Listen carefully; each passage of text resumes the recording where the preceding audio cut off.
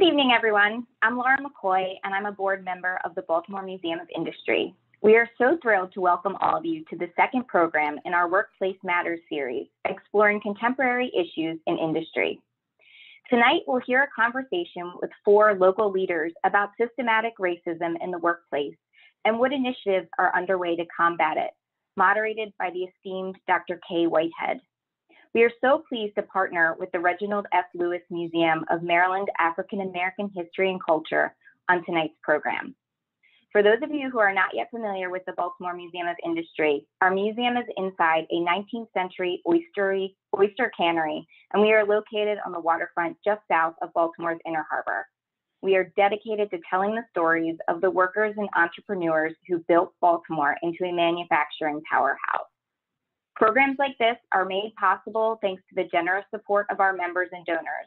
If you're currently a supporter, thank you, and if not, we encourage you to visit the bmi.org to learn more. A few bits of housekeeping before we begin tonight's presentation. This discussion is being recorded and will be posted on the museum's YouTube channel in the coming days. Your camera and microphone are turned off, but we welcome your participation.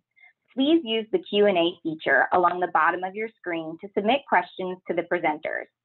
Let us know if you're having technical difficulties through the chat function. We anticipate this discussion will wrap up by 8 p.m. And now I'd like to hand the floor over to Wanda Draper, Executive Director of the Lewis Museum.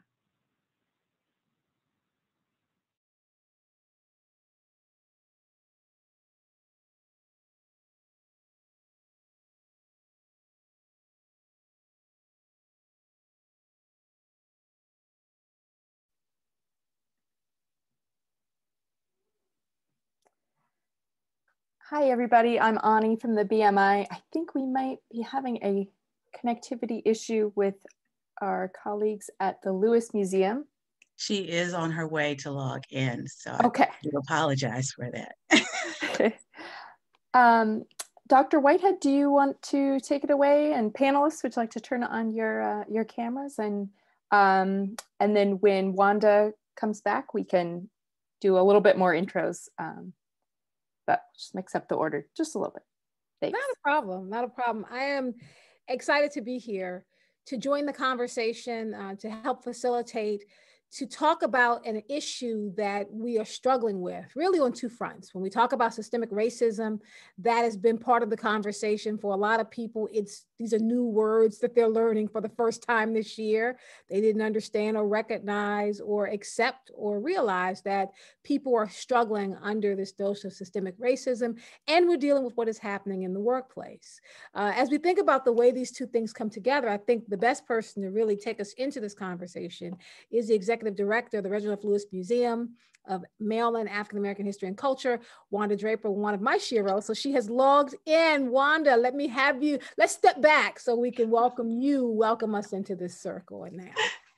Good evening. I'm sorry, I was having some challenges. It was letting me in as a guest, but not as a panelist for some reason, but thank you. And we're delighted to be partnering with the Baltimore Museum of Industry, particularly to talk about this subject, because one of the things that we are all well aware of, that our entire nation is now looking at the issue of systemic racism, and we're looking at these issues like we've never looked at them before. And that's why we're having this conversation tonight. And that's why we have the esteemed Dr. Kaye here as our moderator. And BMI is looking at these issues, and the Lewis Museum is looking at these issues. Tomorrow, we are opening a new exhibit called Make Good Trouble, Marching for Protest, because we are looking at these issues. You know, we know that there's a long history of these issues, but now we are taking a very serious look at them. And tonight, with policy experts and people who can talk from their expertise and their experience, that we can have this discussion tonight. So we are so happy to be a part of this and so happy to have you join us. Thank you.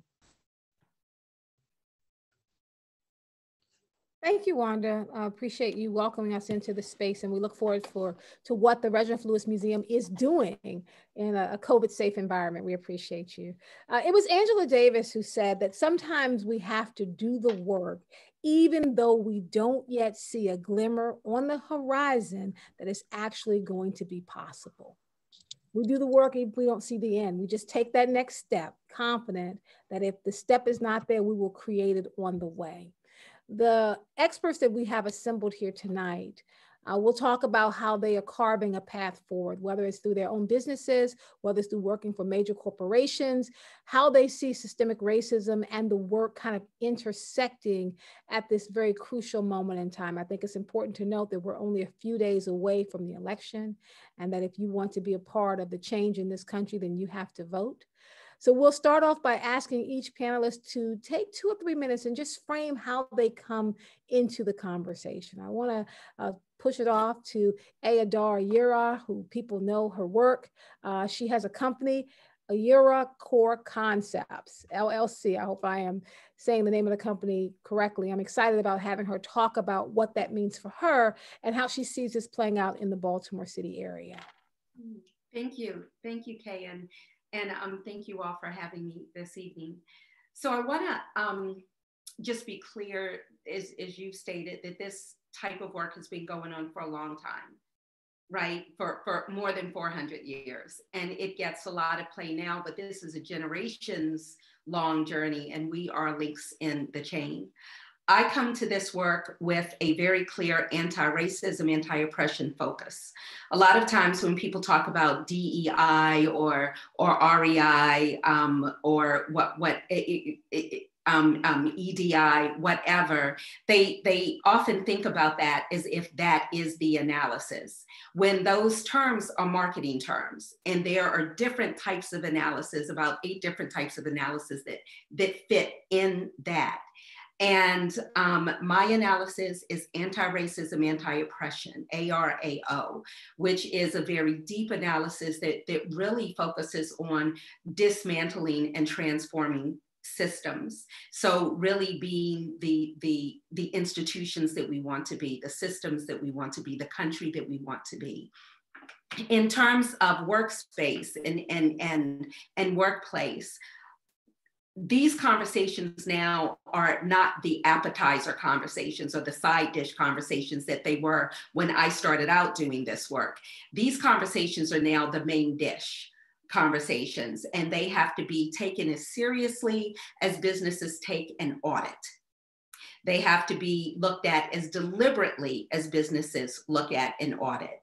Because in our workplaces, when we're talking about the ability to recruit and to retain and to promote talent, we are talking about workplaces and workspaces where employees feel free to bring their whole selves in, whether that is racial, whether that is gender, whether that is class, disability, whatever.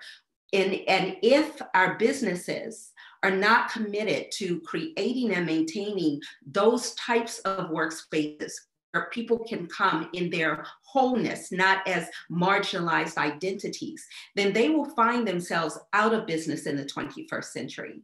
And when you look at a Maryland where the workforce age 40 and under are mostly people of color, 50% or more people of color, then you can see how crucial our not only taking a look at, dipping our toe into, but really addressing and resolving these types of issues in our workplace: structural racism, white supremacy, anti-Blackness. If we're not willing to take a look in the mirror and to figure out a new vision for our institutions, we will not be able to recruit or retain the talent that we need in order to grow.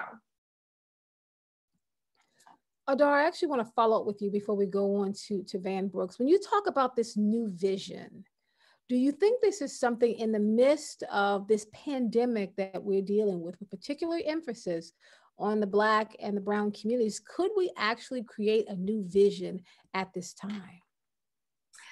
I think that if we look historically at every stage of the civil rights movement, and I want to keep this informal, so I don't want this to be a lecture, but when we look at every phase, we can see where there have been pivot moments like this in our history, right? And we can see where we have taken steps forward, and we can also see where those pivotal moments have been squandered. So whether this is another pivotal, regardless of whether the moment is squandered or not, there still will be some progress. Whether that is, as people say, a moment or a movement, how far forward we go in terms of progress. You know what, Kaye, that's up to all of us, because each of us has a type of power that moves us further along. And oftentimes we think that we as individuals are powerless, or that there has to be a groundswell of support. And if we look at like the third phase of this civil rights movement, what is called the King years or the King movement, what we see is that less than 25% of the country were in support of any type of racial equity policies, yet they still went through. That is just the small amount of vision and of people buying into a vision that it takes to make change. We have this opportunity here, and whether it lasts or not, whether we believe that things can change, we stand on the shoulders of giants who did so much with so little. Who are we to do nothing or so little with what they have left us with, their legacy, which is way more than they had? So we stand between progress and our continuing business as usual. We are the vision. We have the capacity to make us better. And so I think that question, each of us has to answer that for ourselves. And if we don't try, then we are part of the problem. We're part of the white supremacist structure if we do not try. Which definitely leads to our next panelist, Van Brooks from Safe Alternative Foundation for Education. Can you talk about what this would look like when we talk about systemic racism and the work and trying to be a part of the change that has to happen? What does that look like from your perspective? It looks like empowering the youth. My work primarily is with middle school youth. And the work that we do is teaching the leadership skills and advocacy skills that they need now, that they'll be able to develop as they grow older, that they'll take into the future to be able to have these conversations and step up and take things by the horns and create that change that we are fighting for right now. They'll be able to pick up that torch and carry it on. And the work that we do with the middle school, it transfers in a sense of creating that pipeline that we will need. Creating the pipeline to having these uncomfortable conversations with their peers that are at the other schools who will also grow up to be future leaders, and bridging those gaps at a much younger age, providing those experiences at a much younger age, so that way when they do become older and they are carrying that torch for us, they are equipped and skilled to keep things growing and keep things moving forward. So as a follow-up to you, Mr. Brooks, we know that right now schools are considered to be one of the major battlegrounds with so many young people who are falling behind because of the technological gap. What can we do to transform the space so when schools do open back up, Black and brown children have not lost a year or so of learning and instruction? That's a major obstacle and fight that so many people are having. The one thing that I can say for what we're doing in the community that we are in, we have been able to, I'm very big on ownership, and in ownership and owning our own spaces. When schools were closed, we were able to open up and allow our students to come in and have access to the things that they need during these times, have access to the tutors and have access to the teachers and the technology that they need, so they don't fall behind. I mean, that's a major fight that I have and conversations that I have with people all the time of how can we continue to own our own centers? How can we continue to own the equipment that we need to support our young people right now, so that way they don't fall behind as a result of this time in the world and anything that may come up in the future. I want to ask those who are watching to join the conversation. If you have questions, you have comments, put it in the Q&A section and I will share it. I know as we're listening to each of the panelists, things might be getting sparked. Go ahead and put in Q&A. Once we get to our last panelist, I'll start asking your questions, which moves us on to Mr. Robert Matthews from Exelon Utilities. Can you talk to us about where industry stands at this moment? We've talked about in the private sector, we've talked about in schools, but where does big industry stand at this moment when so many people are losing their jobs, particularly Black and brown people? Yeah, so good evening, Dr. Kaye. It's good to see you. Thanks for guiding us through it, and to the fellow panelists, it's good to be with you. So again, as you said, Robert Matthews, I am workforce development executive for Exelon and chief of staff at Exelon Utilities. And so it's a good question. We have at Exelon Utilities in particular, we saw as the pandemic started and stay-at-home orders were implemented, significant impact to our customers. And so those who were impacted by loss of job and therefore income and their struggle to pay utility bills and the like, and as you mentioned, the disproportionate impact on Black and brown communities. And so, you know, we as an industry rushed to ensure that we could suspend moratoriums and do what we could to support customers, ensure that we restored power where it had been disconnected, and suspended, again, moratorium on disconnects and so forth. So we rushed to try to help. We also made a commitment to our own employees about just continuing to work. We sent many home to work remotely, about half of our workforce across our 34,000 company. I think with respect to systemic racism and the economic opportunities that we're here to discuss tonight, it's an important conversation that's happening. Companies have been forced to deal with where they stand on it. I think companies who've been silent up till now on this topic have been forced to contend with, do you believe that Black Lives Matter? And so companies are making statements about it and being held accountable. Where Exelon stands, we have for years, and I think Adar pointed some of these things out, have been working to make a meaningful experience for our employees, where they can bring their whole selves to work and have an opportunity to excel. We do recognize the institutional and the structural issues that have simply allowed some to prosper more than others, and have been strategically working to dismantle some of those. And we know it impacts the full employee experience if they're allowed to excel and be selected for promotion, opportunities to develop and train, representation across the leadership ranks and the like. It's pervasive, and been working to dismantle some of that. It's a core business issue. This topic relates to the success of how the ability for a company to be successful, ensuring that employees have a meaningful experience, ensuring that customers are served in the most inclusive way, so that the customer experience represents the diversity that's there. And so companies can only be successful when they look to address these issues. And I'll look to share a few more examples throughout the evening. So as a quick follow-up to you, I mean, it's very clear that there probably is going to be no relief in sight. There's probably not going to be any type of stimulus bill until maybe February, people start receiving that. Given the fact that their unemployment is on the rise, Boeing is talking about laying off another 7,000 people. What do you think the impact is going to be on people who have asked for extensions and moratoriums, and there's no relief? It may have to continue.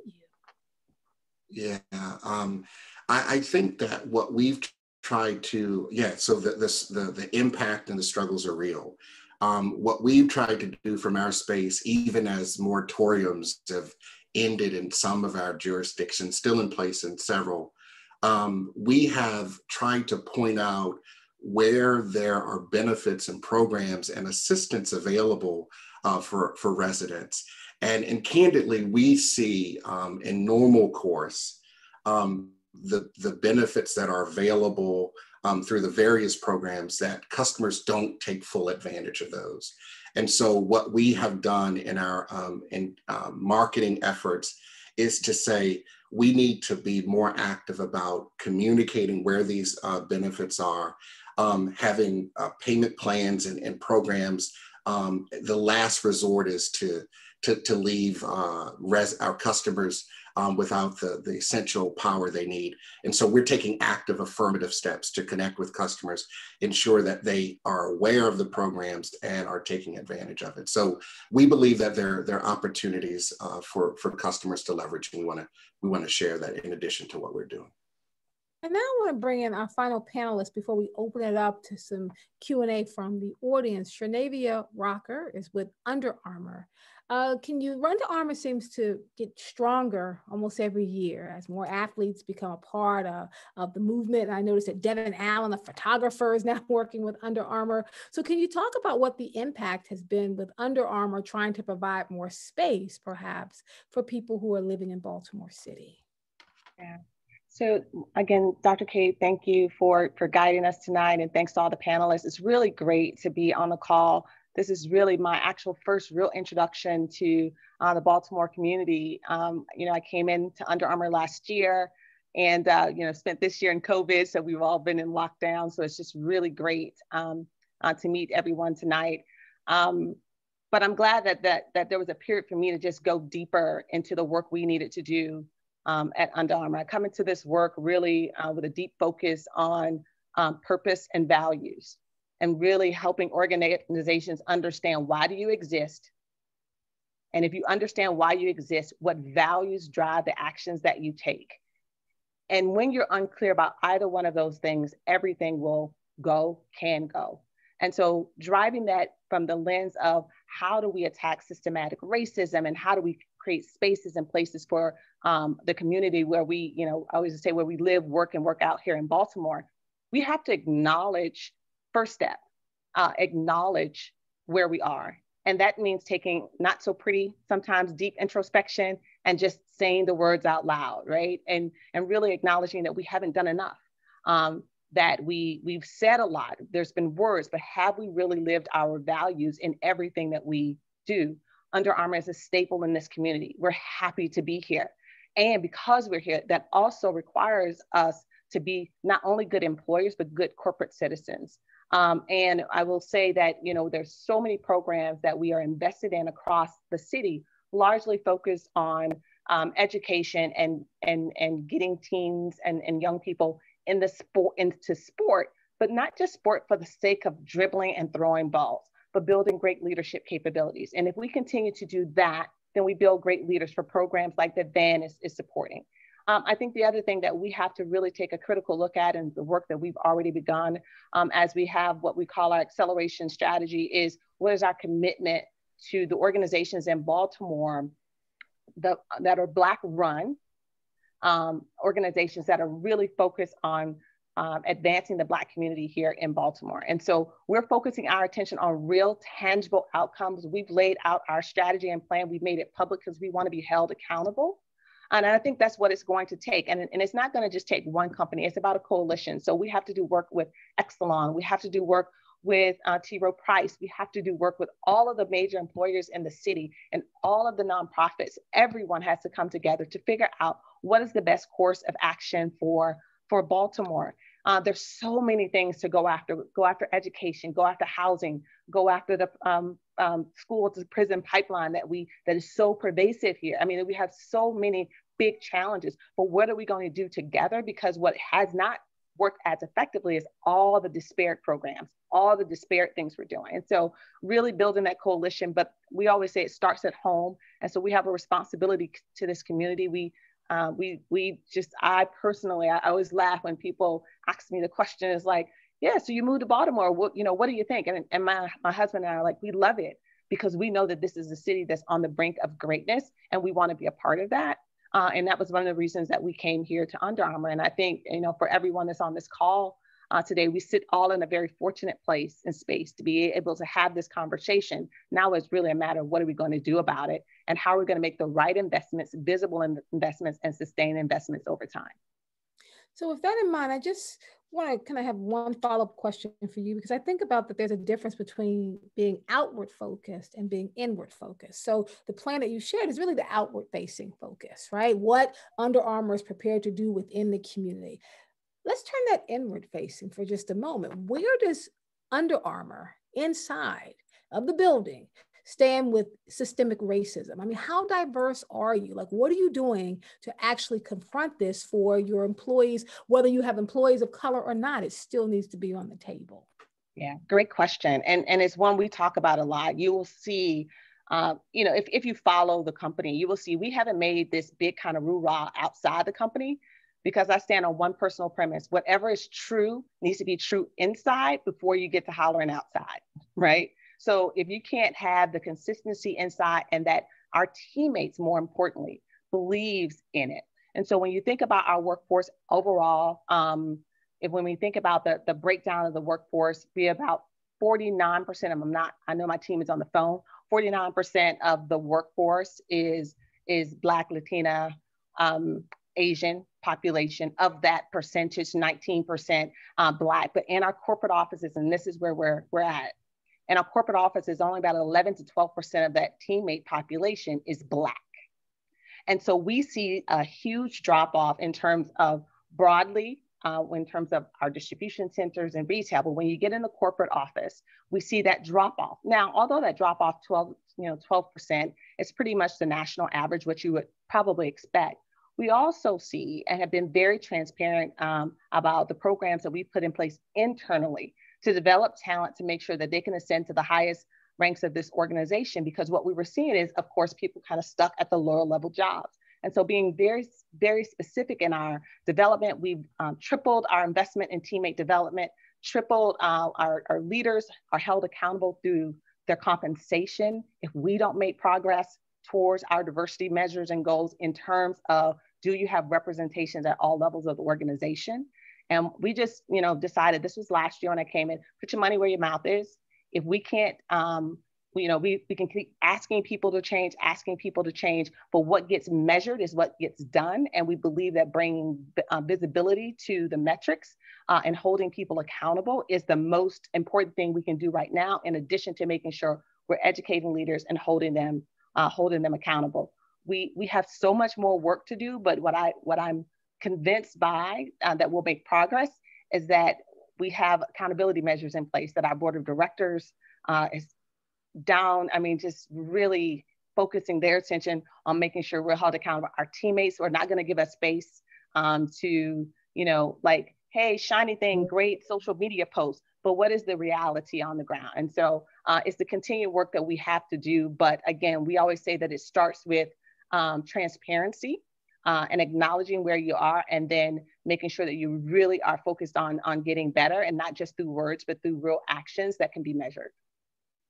And so folks, now is that opportunity for you to put your questions and comments into the chat box. I have chat open, Q&A open. There's no need to step to a mic. You can just put them there and I'll read them out. Adar, I'll come back to you. Mary Maletti put a question on the floor that I want to kind of work into the conversation, because Black Lives Matter is the thing to say now, right? You ride through Baltimore City and all kinds of neighborhoods, everybody has a Black Lives Matter sign. It's just very trendy to say that. But you and I both know that it's great to say Black Lives Matter when the cameras are on, and it's even more difficult to push companies to actually make change, and even more difficult to push individuals to make change. And so Mary wanted to know, what are some of the biggest obstacles or concerns that you have right now about trying to decrease the amount of systemic racism that's happening in the workforce? So one of my concerns is this, that now that this is the flavor of the month, number one, everybody and their mama is hanging a shingle out. Everybody's an expert now, even when they didn't know what systemic racism meant last week. right? But this is the flavor of the month. And so people are going into it, and that can cause incredible harm. And Dr. Kaye, you know me, and you know I'm a pretty even-keeled person, but that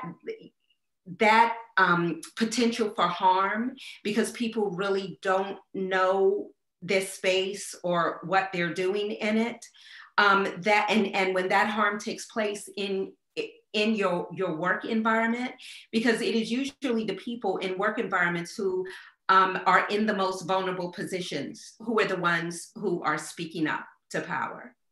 And without institutions understanding what they need to do structurally to help mitigate that or to help provide that safe space, then people are in danger, or efforts are handled badly. And so people get turned off, and then they say, well, we tried to do that and it really didn't work.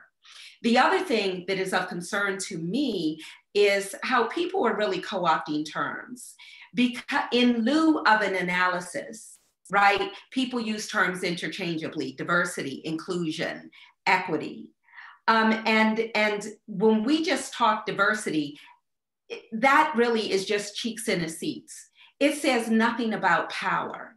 It says nothing about the way that power is being built, wielded, or shared. It says nothing about the way that power operates within our institutions. And if we're not interrogating that, then basically what we're saying is, okay, we're going to put a Black face, an Asian American face, a Latinx face in these positions as long as they do business as usual. And then we'll be able to look and say, oh, look, 50% of our leadership are people of color. But if they are enacting the same business as usual that perpetuates systemic racism and racial inequities, then what does it matter? And people of color can be agents and supporters of white supremacist practices too. But because we don't have that deep analysis where we even are interrogating what is going on in our companies, our nonprofits, you know, and I love what you said about the outward facing focus as opposed to the inward facing. Companies are very big on talking about what we're going to do for you. But when was the community that they're doing for, when were they involved in that conversation? When were they brought to the table? What agency do they have in order to say, no, this isn't the plan?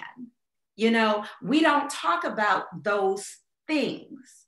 And so our lack of understanding what the work really means is really a huge barrier in our really dismantling and addressing and creating this new vision for more equitable policies and practices and organizational cultures in our institutions and in our city.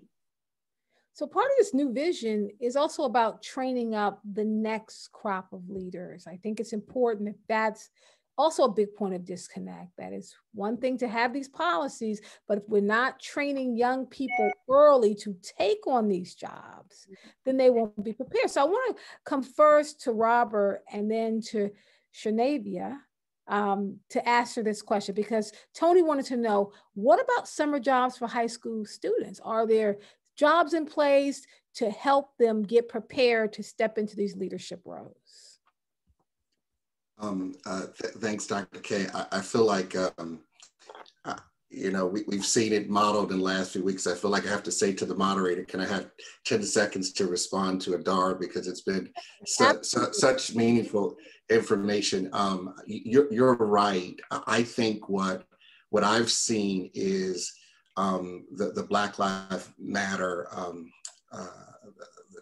and the companies being emboldened to say that lately. I think we have challenged ourselves, not just to say it, but what actions that we will associate with it and what change will bring.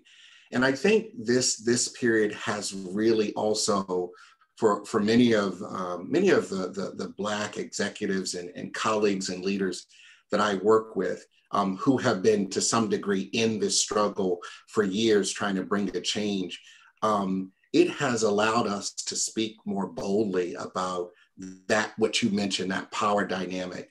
As many of you know, the former head of BGE, Calvin Butler, who's now CEO of Exelon Utilities, when he was at the utilities, it was about changing that dynamic. What would the business experience be? And the changes we made resulted in, again, to your point, a change in diversity, but not just that, not just in the representation, but our business outcomes were history making when the diversity of our executive leadership team changed.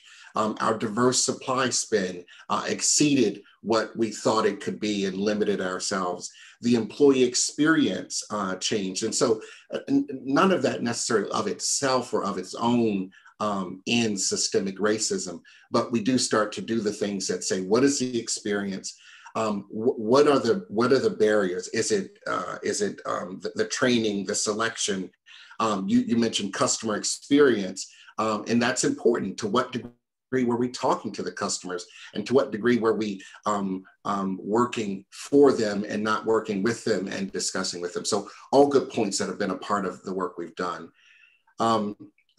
When we think about the external focus, we look at trying to address economic inequities in the underserved communities that are in our neighborhoods and communities.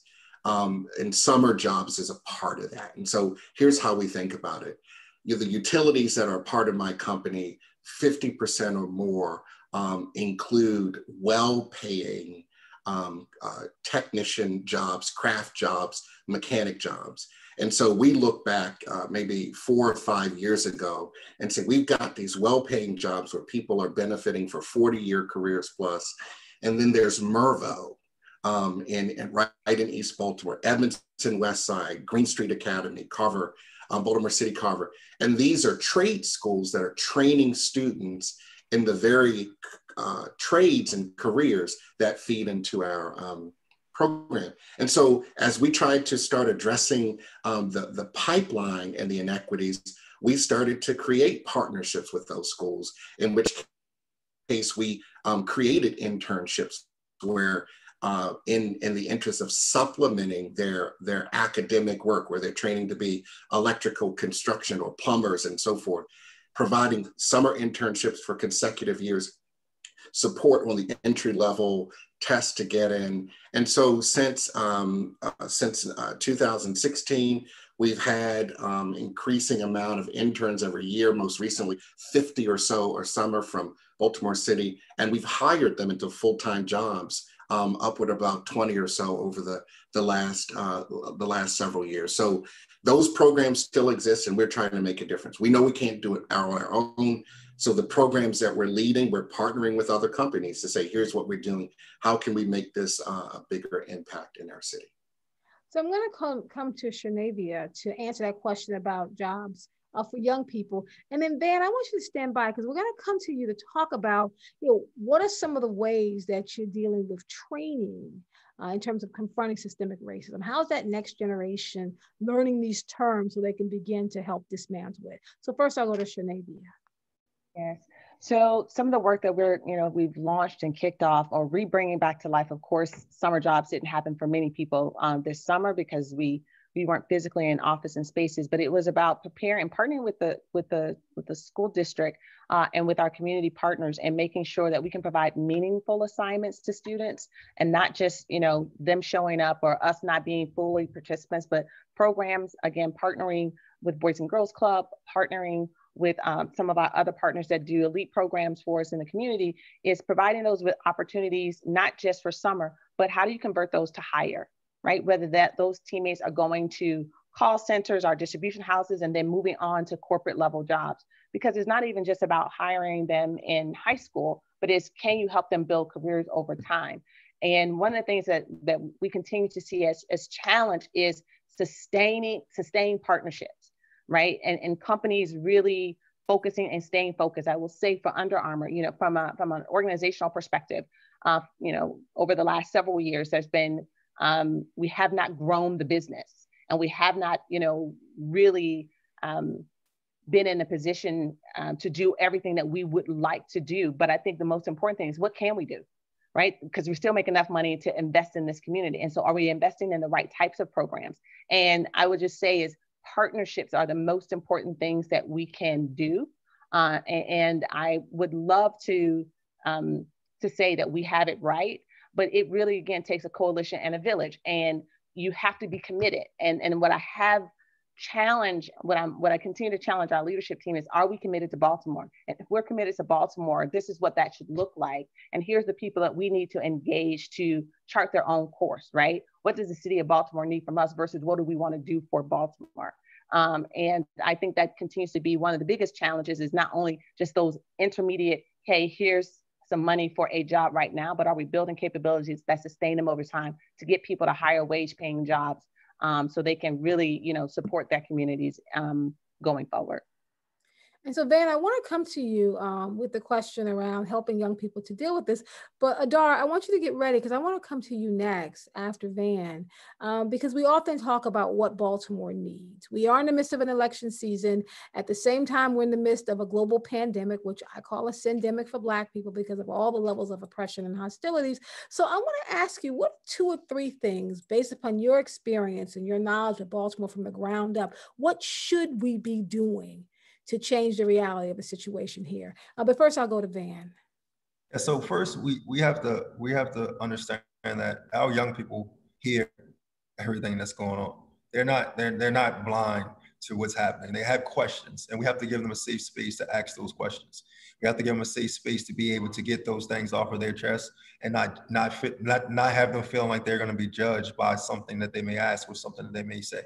And so that's the first step that we do. We let them know that everything that happens here is a safe space, and we're going to have those hard or uncomfortable conversations. We're going to bring in the individuals and the professionals that they can speak with directly and have those conversations, right? Around George Floyd, we brought in a lawyer to have know your rights training and for them to ask those questions, right? And in having those questions, you begin to see the clarity come to them. Now, once they have asked those questions and they have an understanding of everything that's going on, we just have to be frank and let them know how the world sees us, right? How the world sees us, and the fight that we have and the obligation that we have to be educated in order to continue to move progress forward. Have those frank conversations and equip them with, again, the advocacy skills, the leadership skills that they need to move forward, while also teaching them, when I'm getting into the workforce development space, I'm currently opening up a workforce development center that'll be open next year in my community. And a part of that came out of understanding the things that our young people face and creating that pipeline, and hearing employers say that people don't have soft skills, right? They don't have soft skills, or they don't have the technical skills that are needed. Well, why can't we begin to teach middle schoolers or younger those soft skills? Why can't we begin to put them in the positions to receive some of those technical skills? Since I've launched my foundation, we've been running woodshop classes. Woodshop does a lot of things for our young people. It connects the dots between the classroom and the working world. It gives them those skills, but we also teach them the soft skills that they need in order to progress. So by the time they get to high school, they already have those skills. And then as long as we continue to stay with them, or others continue to work with them on those things, we'll see them get better at it, and we'll see the progress. So when we talk about the workforce development pipeline, and we talk about the partnerships that have been brought up with high schools, right? I've been seeing that a lot of our middle schoolers will pick a high school based off of where their friends or family members have gone, but not necessarily picking the high school based off of a career or a trade that they may have. We have P-Tech programs. We have all of these trades, trade schools that our young people have access to, but if they don't know that they're interested in those, so we have to give them those experiences at a much younger age. And then we're able to, just like how people say college choice, or high school choice. Let's help our young people make the right decisions now in middle school by choosing the correct high school that will set them up to go into the careers that they are interested in, instead of waiting until they're seniors, juniors, or seniors, or waiting until they're graduating and then they're trying to figure it out. So for us, I'm just a firm believer in teaching those soft skills and beginning to teach those technical skills at a much younger age. So for the corporations, the Under Armours, why not invite young people onto campus and say, here's a job, if you're interested in this, you're interested in this, you're interested in this, here's the skills that you need, here are the things that you need to begin to work on now, so that way they can understand or begin to develop a pathway to getting to that place. So Adar, I'm coming to you with the question that was put on the table, but after you, I'm going to go to Mr. Matthews, because Shani had a question about how organizations can move forward with doing anti-racist training, anti-oppression training in the midst of an executive order threatening to take money away from that type of work. So what can we do in that environment? But first, I'll come to you, Adar. Thank you. So I think that the two things would be opportunity and access. And there's so many things that fall under those. And opportunity and access is different. Just because you have opportunity, or just because an opportunity is there, does not mean that you have access to it. And oftentimes we treat those things as if they're interchangeable. So under those buckets for me would be livable wages. You know, we often wonder why people, you know, why we have a problem with people committing crimes, or with people in the streets, or as some people famously say, looting, et cetera, et cetera. You know, we talk about outcomes and we never talk about root causes. We need to start addressing those root causes and stop just concentrating on the outcomes. We need accountability. We need accountability of leadership. We need accountability of our businesses. We need accountability of our politicians. We need accountability from our community leaders. We need transparency. The big things, Dr. Kaye, is we also need resource development, right? We need more money for workforce training programs. We need affordable higher education, which does not require people from marginalized communities to hawk their whole future for a degree. We need affordable housing. We need investments in under-resourced and under-invested in communities. We need reform of a criminal injustice system, because so many of our youth have both opportunity and access, and their entire future snatched from them for misdeeds or missteps that white youth and white adults get second, third, fourth, and fifth chances for. We need all of that, and all of that to me is under access and opportunity.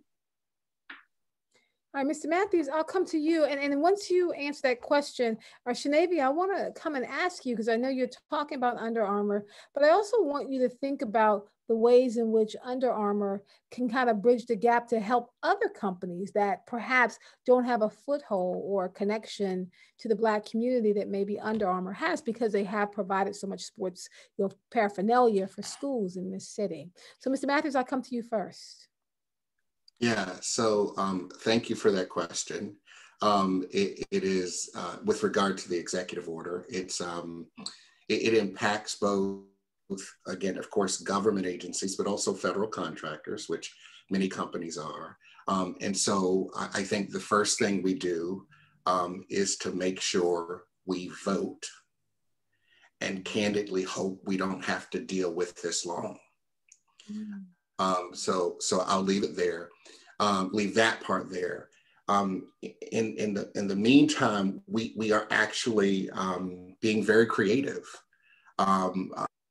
For us, what the training that's happening is so far, we're so far down the road that it's like having conversations. And so you have to be creative about, I think, navigating what you can't say based on that order and what you can't focus on.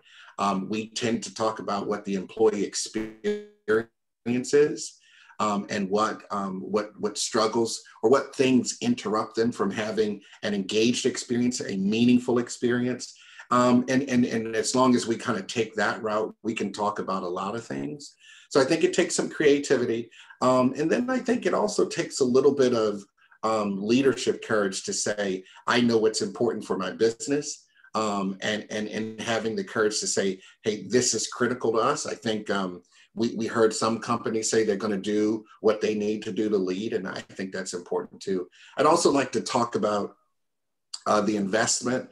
As I mentioned, when I think about the whole of the Exelon company, we've got 4 priorities around our workforce development, which is focused externally on economic inequity. One is STEM education, STEM awareness and education and access.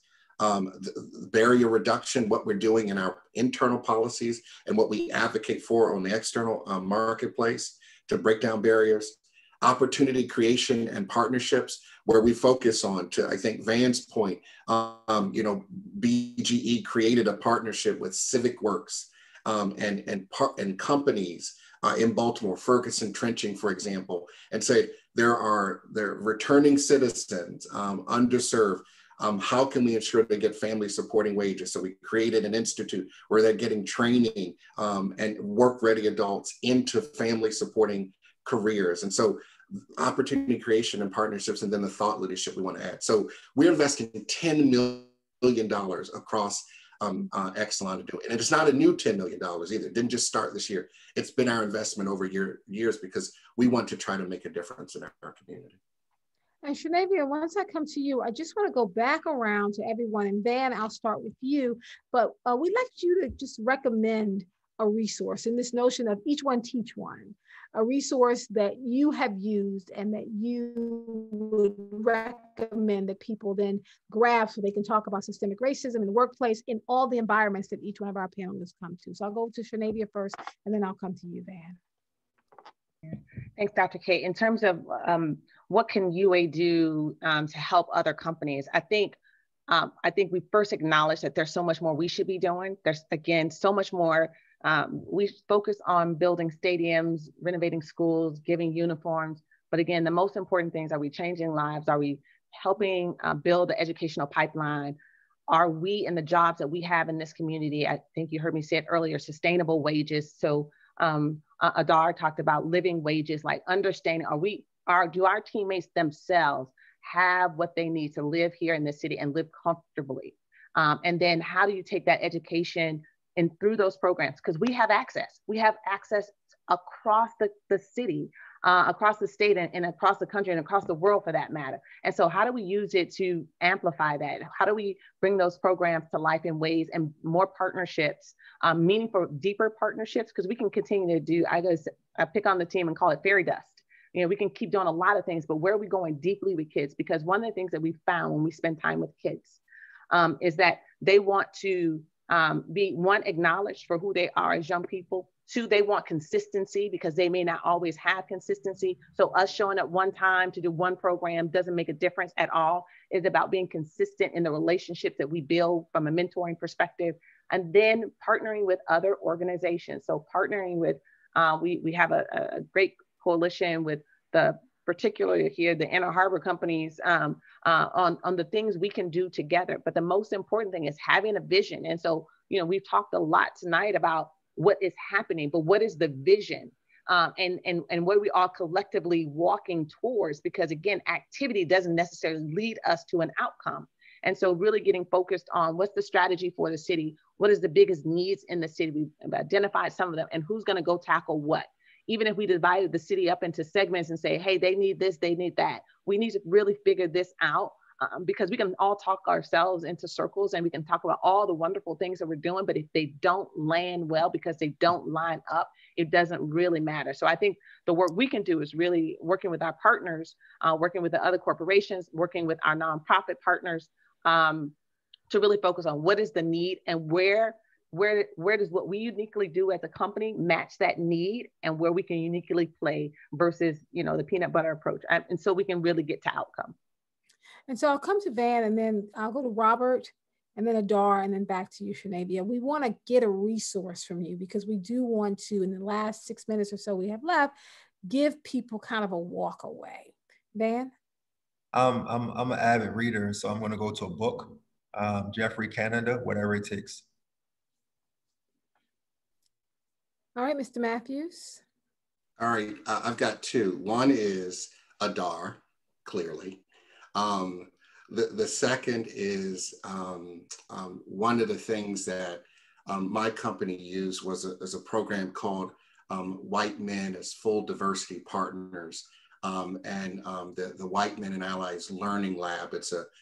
For us, it was a 3.5-day investment that dealt with white supremacy and white privilege as the core component of our country, and how the implications of that were in our company.